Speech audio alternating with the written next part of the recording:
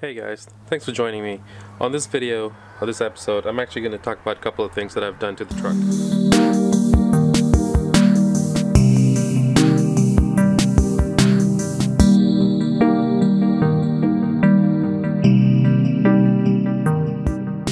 So there's a couple of things that I'm going to talk about here.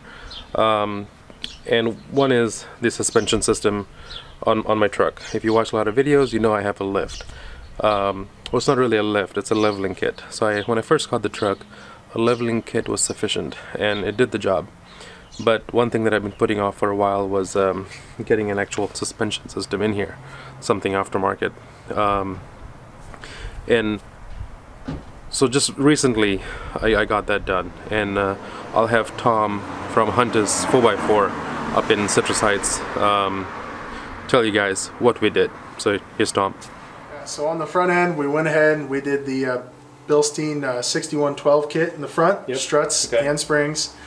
We matched that with a set of SPC adjustable control arms, as well as the differential drop to match in the front.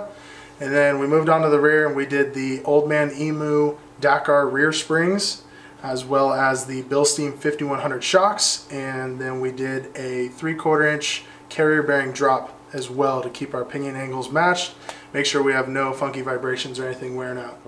Well, that was the suspension system, so I'll show you what it looks like right now. It looks very similar. I got about ½ an inch lift on the back from what I had with the leveling kit. That's it. The front is pretty much the same, but I have to say the ride quality is amazing. I don't know why this truck doesn't come with it from factory this way. It rides really smooth, got really good control. I don't feel all the little bumps anymore, and I should have done this a long time ago, but well, now you know, and now I know as well.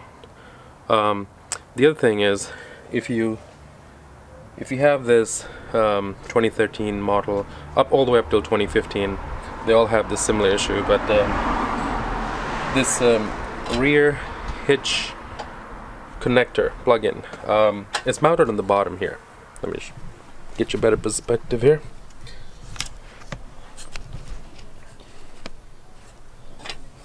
So this right here, as you can see with mine, it's completely busted off. You can see where it's all fallen apart. I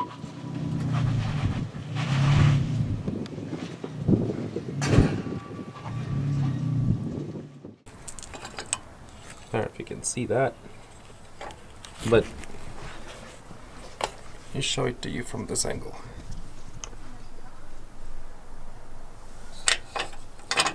Here's the bracket, it's completely bent all the way up to the top. This is all busted up, and this is basically how it was after I damaged it. So what I'll be doing here is I'm actually going to cut a hole right here, and I have this product from Hopkins. It's a plug-in that's going to go in here. The factory mount on this is terrible. The position on it was, I don't know what they were thinking, but on the newer Tacomas they fixed this. It's actually up here.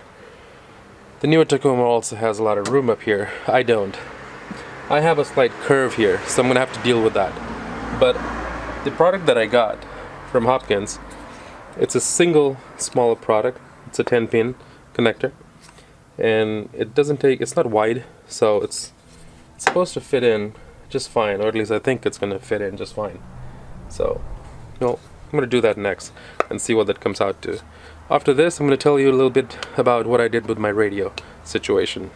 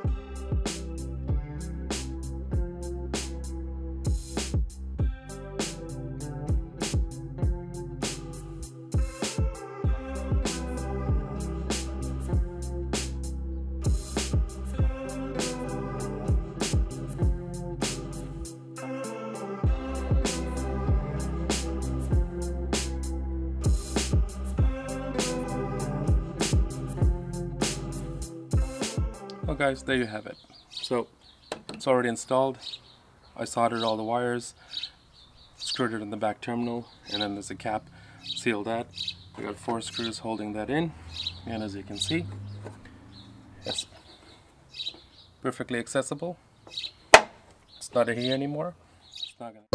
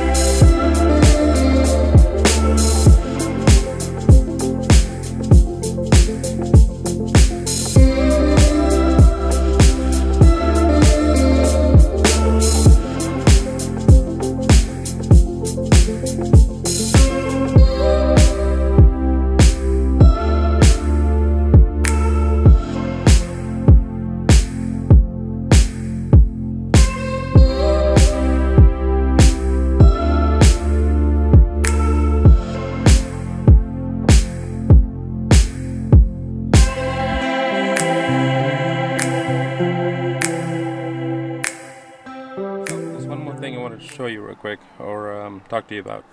I used to use CB radios. When I first installed CB radio in here, I thought it was great.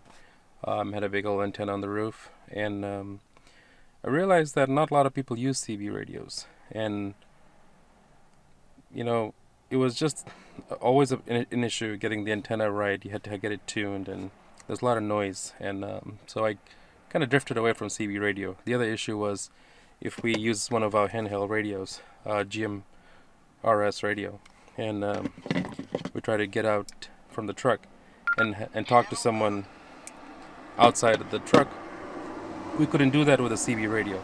We had to, we have to get a handheld CB radio, which is a lot bigger. So what I did was I switched that to a Midland. It's the MT115. It's a GMRS radio, and it's the micro radio. It's really small. Let me show you what it looks like. So that's the radio right there. This is it pretty much. It's got a USB charging port for a cell phone or anything else you can charge. You got your little volume knob right here. Speakers built in the bottom. I'll show you what it looks like. So that's how it's mounted. Here's the radio for it. It's got the channel buttons on it. It's Midland. Works really well. And you can see how small that is. I still have my storage down here for all my stuff. So that really didn't take away the storage. But my CB was really big. It used to be right here.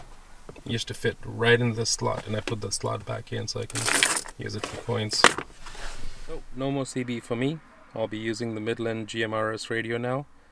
I just think for us it's a lot more convenient, and it should serve us well. The antenna on the roof is literally a 6-inch antenna. You can't even see it unless you're real close to the truck. Alright, so till next time. Before I go, we're actually headed out to the Alabama Hills trip, March 30th, so there'll be video going up on that. Keep an eye out for that. It's a 3-day trip, so got maybe like 3 trucks or 4 trucks going with us so far. Alright, so if you like the videos, please subscribe, and thank you for supporting us, and till next time.